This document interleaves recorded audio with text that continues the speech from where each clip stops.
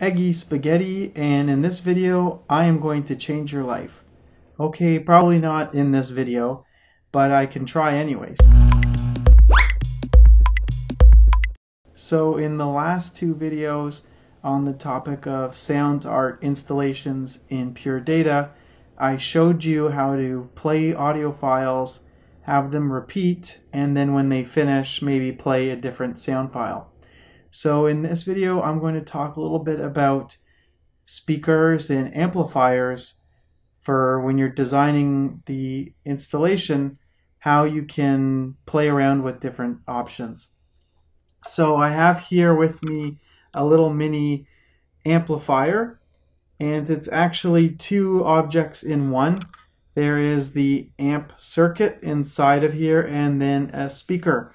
So when I was younger, I thought an amp was an amp and they were all the same thing. They usually took the shape of this object, but that's not entirely true. So an amplifier is basically an electronic circuit, as I just mentioned, which will take a sound signal and amplify it, make it louder. And this was originally useful technology when we had these things called telephones and we wanted to talk to each other in different locations. We would use amplification to get that sound, our voices, over to the next house. I have a little slideshow, so let's jump into the computer and take a look at some options for designing a sound installation with some different amps and speakers. So the inspiration for this series was something like an installation that we can see here. By the way, it was the Janet Cardiff motet for 40 voices that we're looking at. And as you can see on the back of the speaker here, there's a black and red terminals, and so that's our hint that these are what they call passive speakers. And I'm going to show us what an active speaker looks like. So this is similar to what I was holding at the beginning of the video.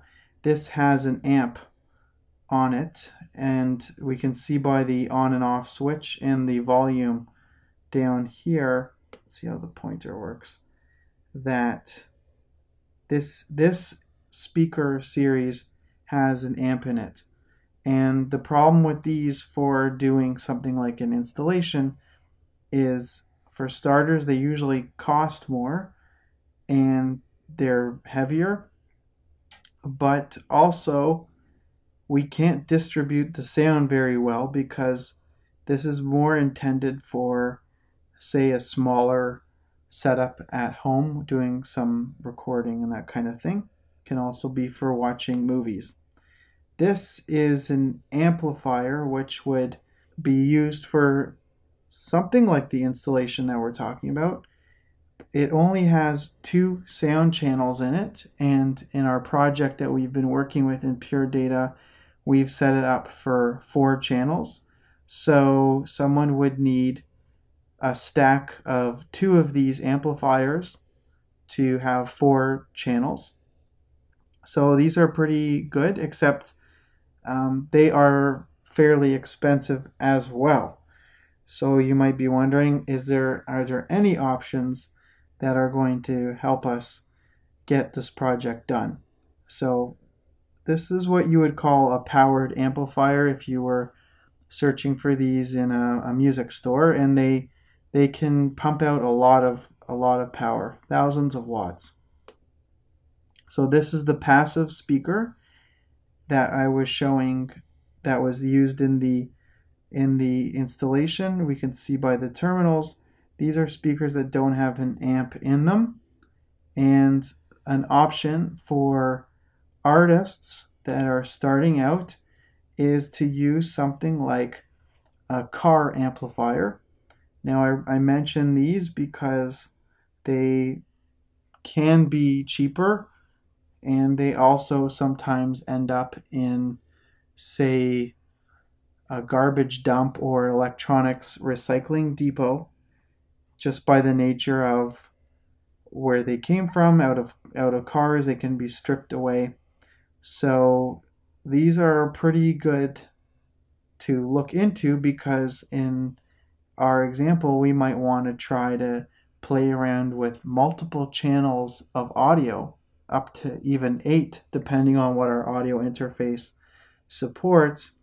And we can use something like a car amplifier to send out signals to a passive speaker. Now these obviously look like really nice speakers. Again, you can find other types of speakers that are passive. So that was really good and everything, but we still don't even know how to set the volume in Pure Data. So in the next video, I'm going to show how the volume for the different sound channels can be sort of adjusted and even automated with a little bit of programming. And after that sound module, we are going to be taking a look at RGB LEDs, which make different colors happen. Okay, see you soon.